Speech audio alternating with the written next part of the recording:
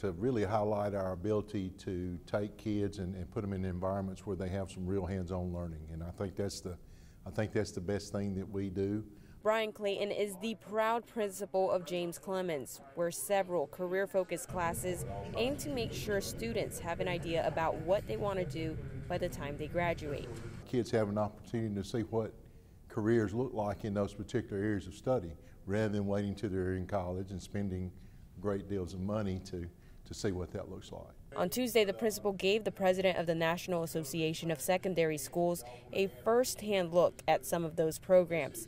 It included an engineering class, a student-run bank, and even a health lab where students learn how to treat other student patients. The programs eventually lead to internships, where students get real-life experience in their career track. You know, that's usually reserved for tech schools and colleges. They're getting that opportunity here. I've not seen anything like that in a high school before. Greg Rhetoric plans on taking those ideas and putting it in a document to share with schools nationwide. Every principal in this country does not have to create everything, right?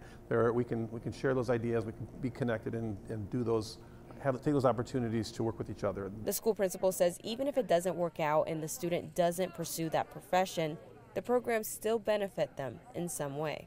It's probably just as important for you to know what you don't want to do, just as important as learning what you do want to do.